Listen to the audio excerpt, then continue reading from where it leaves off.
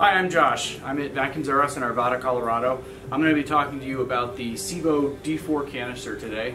Sebo is better known as the other German vacuum cleaner. Miele has a lot of brand presence because of some of their strategic placement of their lower end models in Bed Bath & Beyond and some pretty aggressive Amazon sales tactics. Sebo is another German vacuum cleaner manufacturer, and I'm going to be showing you the D4. It compares and competes directly against Miele's Brilliant canister, which is another model that we do stock in store. These, in my opinion, can and sometimes be a better value overall for a number of reasons, which I'll go over as I start to show you some of the different features of the machine. So to begin with, this has a 40-foot cord reel, which I believe, and I may be mistaken, but I believe at this time this has the longest cord reel of any real vacuum cleaner. So realistically, you can probably plug this in one place in your house and vacuum your entire house. So canister vacuums, there's different various ways that they maneuver, right? Based on a couple of different factors. So with this vacuum, this is a full-size canister vacuum, a little bit on the large side. So what they did with this is they make it so that the hose right here rotates. So the idea being that in an average size room, you can sort of center the vacuum cleaner and you can move all the way around the vacuum. You don't necessarily have to drag the vacuum right next to you, which is super helpful with these full-size canisters. They have 4 independent rotating wheels that are spaced quite a ways away from each other, sort of like a vehicle in the snow. That helps with maneuverability. This vacuum can't tip over, no matter how hard you try. You're not going to tip it over because of how far apart the wheels are. So one thing it's unique to Sebo and this series of power heads that they have, this is the ET1. The ET2 is similar but a little bit wider. They have, in my experience, the best edge cleaning of any vacuum, period. I'm going to use some rice, and I'm going to put some rice down against the edge here. Rice is one of the hardest things to pick up when edge cleaning because compared to other demo materials we might use, like cereal or something along those lines, rice is quite heavy. So I'll compare this against a Dyson stick vac. These are certainly popular machines because of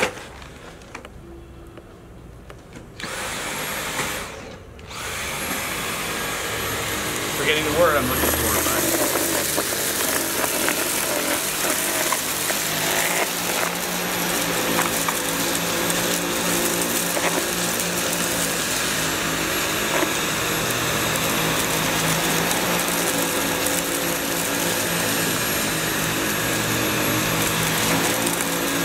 So typically what somebody would do is then they take this off and they go through there and they suck everything else up.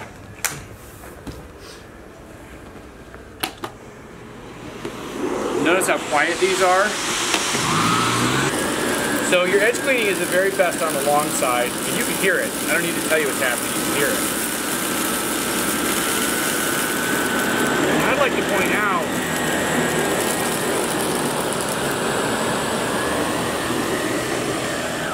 that stuff was ground in to that edge already by the Dyson, so that was the hardest stuff to pick up. They do very well on pet hair as well. I'm going to put down some, it's called K-Pock. It's a material used in the vacuum industry to mimic pet hair. It's hypoallergenic. That's part of the reason we use it. A lot of people have allergies, and that's why they're in a vacuum store to look at something that's a higher filtration vacuum than what they currently have.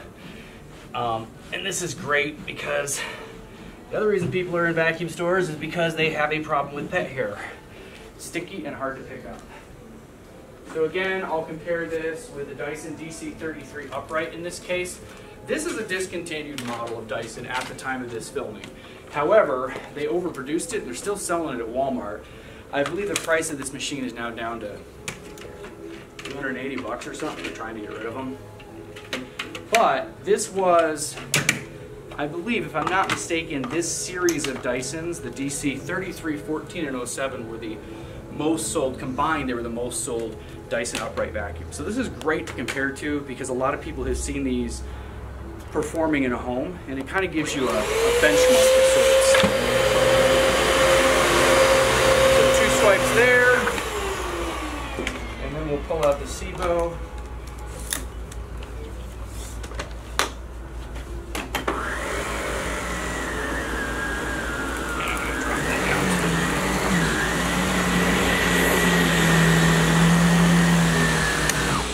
Swipes there.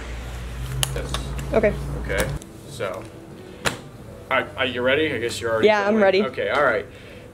So obviously the Sebo performed better. I think we all knew that was going to happen. A couple of features. So Sebo has a commercial background. They also own Karcher-Winger Sensor, which are those ugly gray vacuum cleaners that you're always going to see in hospitals because they have hospital grade filtration. The White House, interestingly, last I knew was using them. A lot of hotels are using their machines. So the real background is in commercial use, and a big priority commercial equipment is that it needs to be very difficult to break to begin with because the individuals using commercial equipment, they might be in a hurry, they might not really care about the equipment.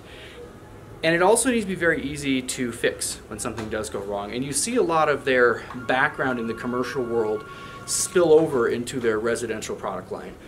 They use the term famdustrial, and they're really aware that your teenagers are probably as hard on your vacuum cleaners as you know, maybe somebody cleaning a hotel room and it's the 57th room they've had to clean and they're not having a good day, right? So a few things. This is unique, to my knowledge at this time, it's unique to Sebo canisters. The D4, there's a couple of their other higher-end machines also, they have what they call a no-clog hose. So if you look closely, you see that the top of the hose is a regular size hose, and as we go down the hose, you'll see that the hose gets wider as you get to the base of it. So the concept here is any vacuum cleaner is capable of clogging if you suck up something that you shouldn't suck up. The idea is to control where the clogs happen so that you can easily remove them and get on with your day. So to show you, you should not vacuum paper towels. I don't, yeah, none of the...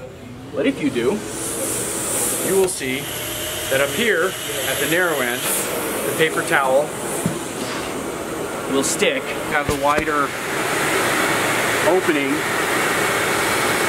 The paper towel can go right in. So the concept being here, and this works very well actually, that if you pull up something you shouldn't, it's going to stop up here at the nozzle when you're using the tools, or maybe it'll stick up here where it's easy for you to access. When you're using the power head, you would more likely, if you were to suck up something you're not supposed to, get a clog at the base of the vacuum cleaner. So down here, and right here, no screwdriver or anything, that opens right up, and were you to get a clog, you could pull it right out of there. One of the things I like about all of the Sebos for houses that have a lot of people with long hair, or if you have pets that have longer hair, as I'm sure you've seen with most vacuum cleaners, you're going to have the tendency to wrap hair around the brush roller over time. With these, the brush roller pops out easily, and you can clean it off very easily. You can even have a spare brush roll to just pop in there, you know, if you're in a hurry. The other thing about these is that instead of having an exposed rubber belt, they have a gear drive system. This gear plugs right into the inside of the brush roller, and it protects the gear chamber from getting hair inside of it and potentially melting down and failing. They use the same basic design of brush roll area for most of their vacuum cleaners that they got from their commercial equipment, which is great because this is the part of the vacuum cleaner that really takes the highest impact, and it's also one of the most critical areas when we look at the performance of a vacuum, how they're designed, how they're going to actually function.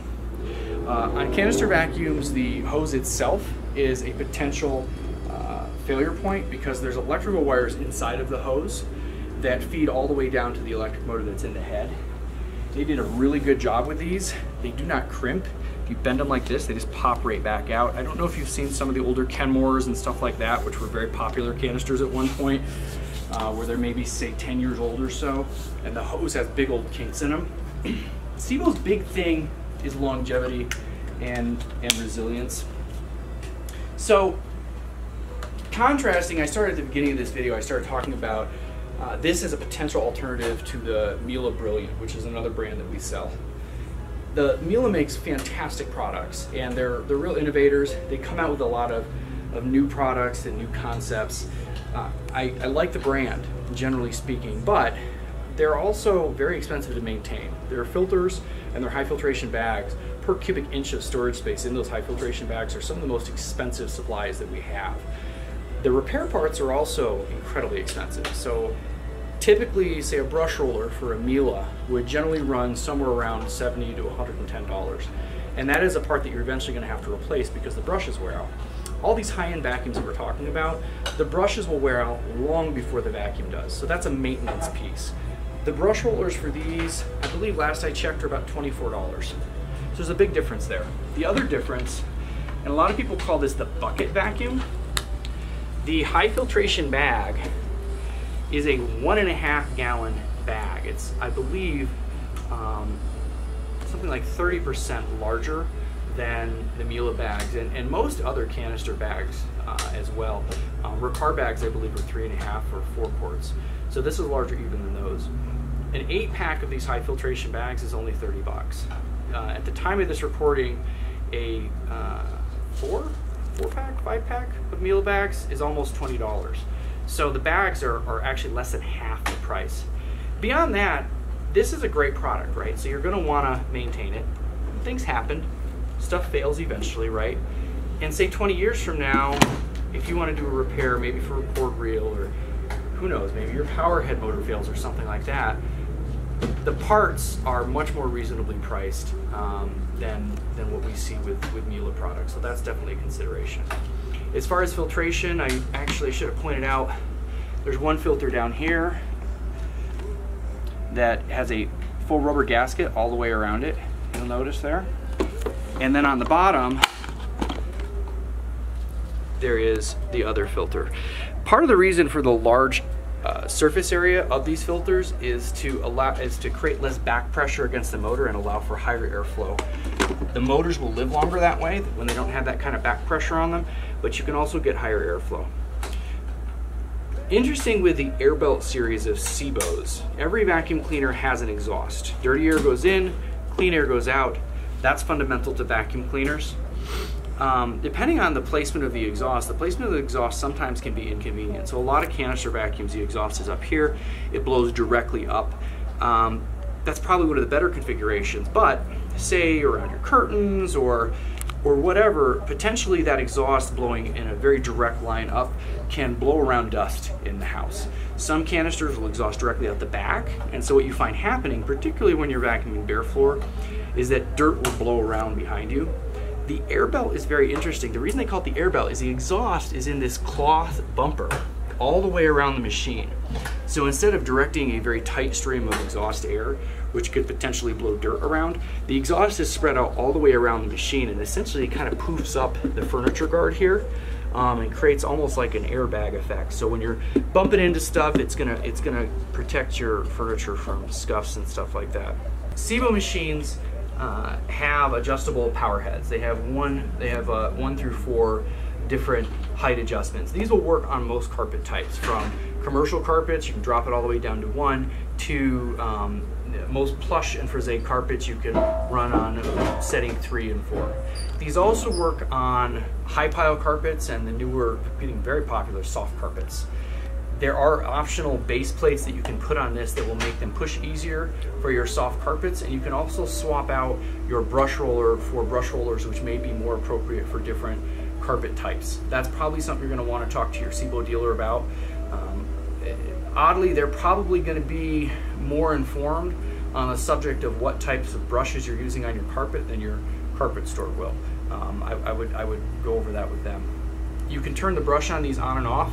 There's a step button here. You simply step on that and it will turn the brush on and off for a bare floor. And the Sebo D4 comes with a specific bare floor tool,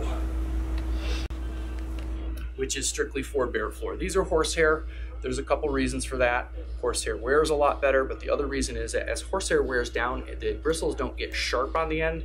They round out, so they stay soft and they don't scratch your floor as the bristles start to wear down over time.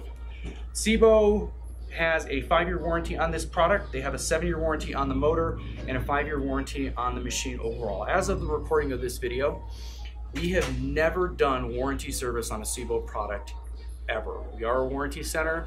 We sell a lot of Sebos. We've never had one fail within the 5-year warranty period and need warranty repair. Someday it's gonna happen and we'll have to stop saying that. But so far, so good. It hasn't happened. So that was the Sebo D4. I'm Josh from Vacuums R Us in Arvada, Colorado. This is a product we have available in our store. You can also get it shipped if you'd like to buy it online. You can buy it from vacuumsrus.com. We have free shipping on any order over $100.